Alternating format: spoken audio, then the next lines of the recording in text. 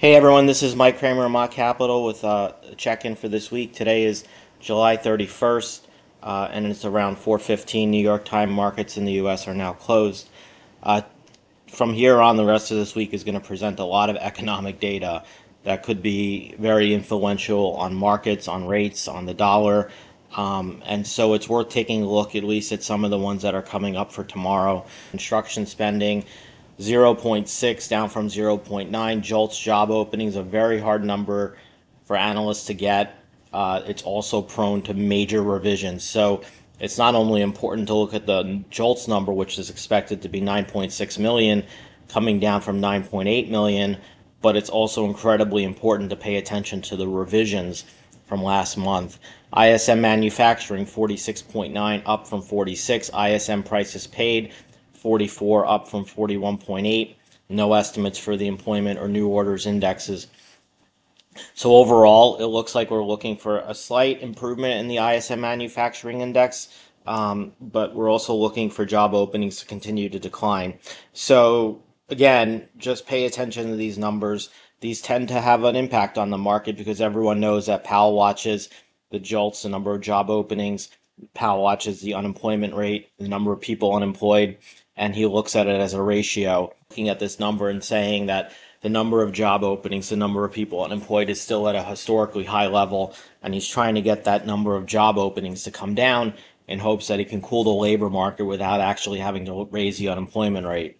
So again, these are somewhat important numbers tomorrow. Obviously, as we get into the end of the week, the importance will grow even more with ADP on Wednesday, and then of course you're going to get the big BLS job report on Friday. So these are going to be market moving numbers.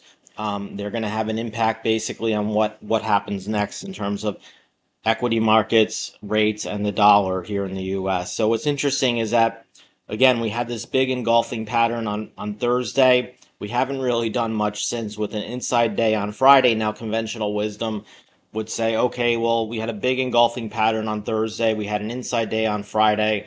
That probably means the market moves higher on Monday in a big way because maybe all the sellers are exhausted.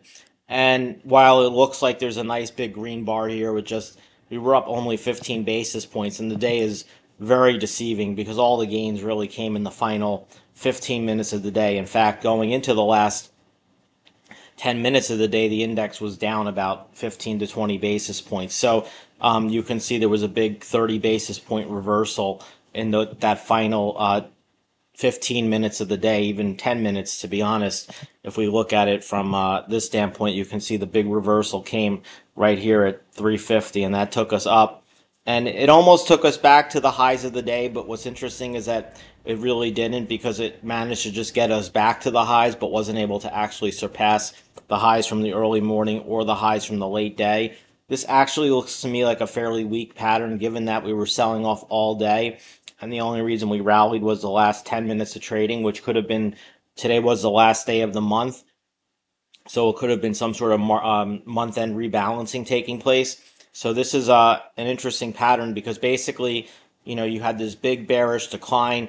Bulls tried to take the market up, and all they've been able to accomplish at this point is really not much of anything because at best you can say this is just merely, a retracement of about, this is just merely a 78.6 retracement, and nothing else has been accomplished. So all the efforts on Friday, at least to take the market higher, have failed to this point.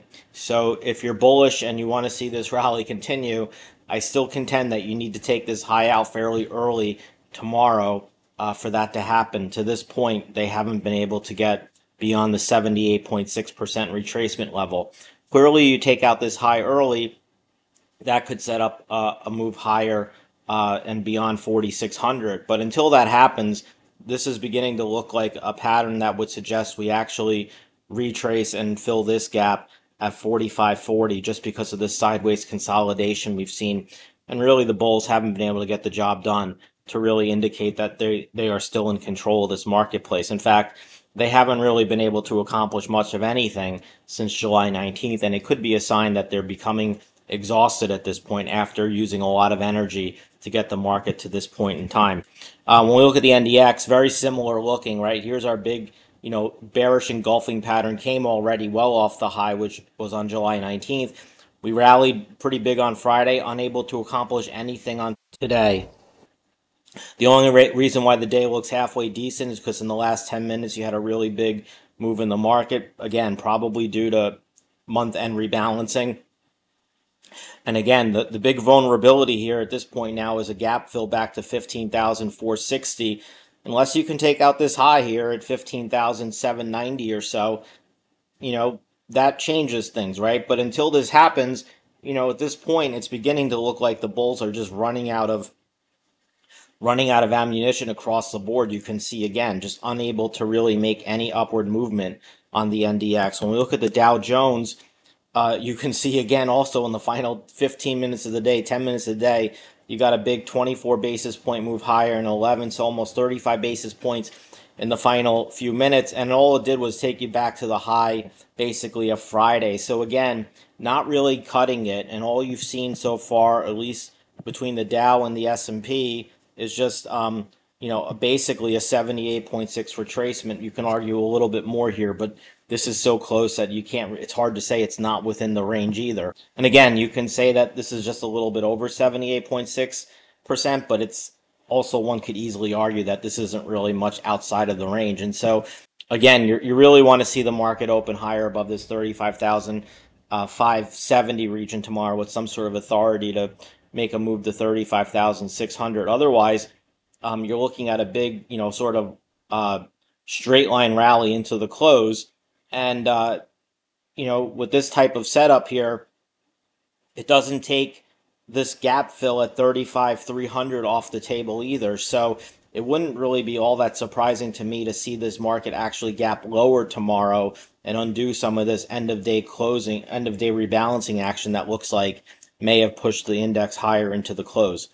Finally, we'll just touch on a couple of other little things that I think are important for tomorrow.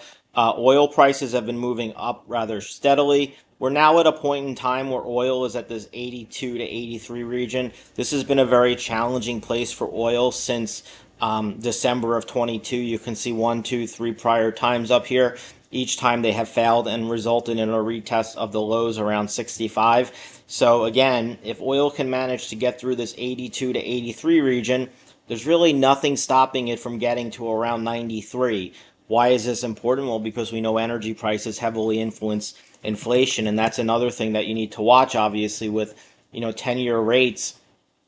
If we start getting better than expected economic data starting tomorrow and you start seeing oil prices really continually to move higher, you have to think that there's a good chance that you're going to see 10-year rates move above this 408, 409 region and potentially move back to 4.25 and maybe even take out this high. And you can say the same thing about the 30-year, which is basically found support now around 4%, but really needs to make a move now above 405, because once it does, there's really not much stopping it from getting back to this 430 region on the 30-year. So right now, rates are going to be really dependent upon where oil goes, where the economic data goes, and then of course that's going to feed into the dollar, because if you continue to see rates in Europe sort of stagnate, that's going to put upward pressure on the dollar, and especially if the conversation begins to circle around the EC maybe finishing before the Fed in terms of rate hiking cycle,